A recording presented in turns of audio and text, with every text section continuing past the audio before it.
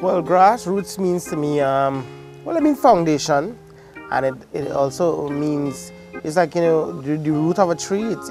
Everything starts there from a creative perspective, whether music, dance, film.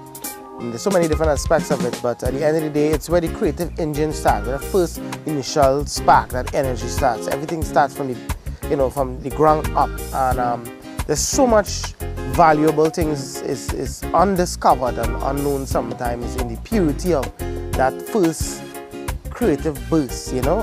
So that's a little bit of what Grassroots means to me.